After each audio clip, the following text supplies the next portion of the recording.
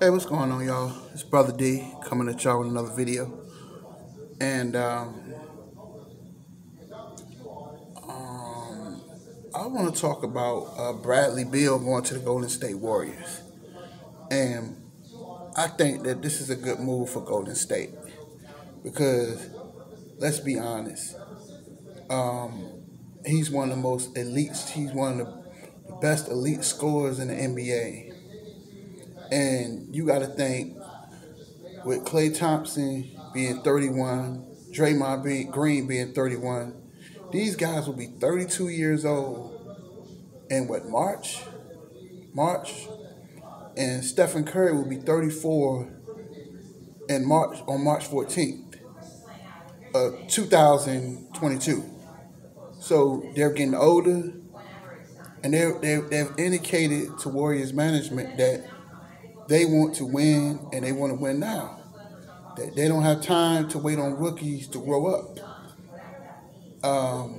I think that they're doing the right thing. What I think with that 7th and 14th pick, I think they're gonna take that pick and they're gonna use it as assets to go get a Bradley Beal or another All-Star, somebody that they can help, that can help them immediately. And I like the kid Andrew Wiggins, but he's not consistent enough. And if I'm them, and he's making what, like 31 million this season, 31 million for a guy that you can't count on. He might give you 25 one night, but give you 14 one night. You need something consistent.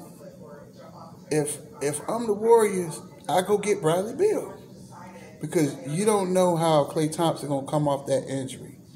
You got to have some type of insurance, so just in case something happened with him, then you have another scoring option. And with Klay Thompson, you might can move him to the small forward. Since, with the Achilles injury, I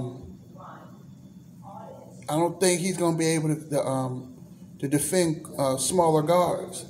So I think with him going to that small forward, it would be a good situation for him, because then he'll be too quick for bigger small forwards. So I think it's a win-win move. And I just think that these guys are in their 30s.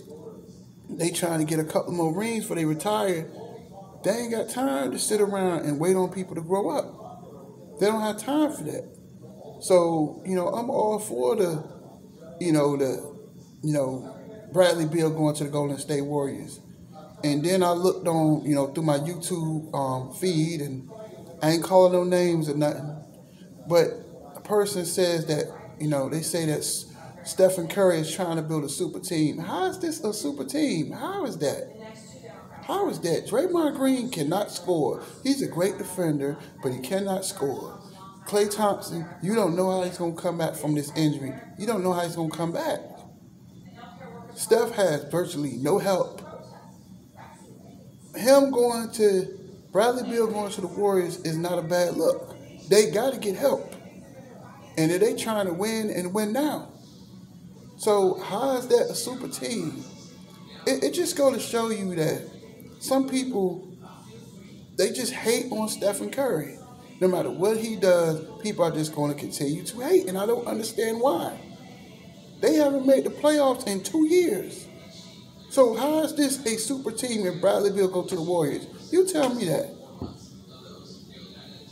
They need another scorer. Because even with Klay Thompson, they still going to need another scorer. They don't have enough shooters. And Wiggins, you can't depend on him.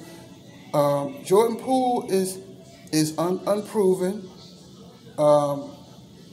Damon Lee, he's shaky. You don't know how he's going to come.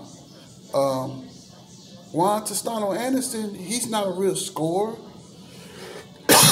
They need people that can score. They trying to win and win now. So how is that a super team if Bradley Beal go to the Warriors? That makes no sense. Come on, man. But, this would be a good move for the Warriors because they need scoring badly. Steph can't do it all by himself. And then, if Clay gets hurt, then they know they got another scoring option. So this would be a good move if they traded for Bradley Beal. But that's it. That's all. Brother D, deuces.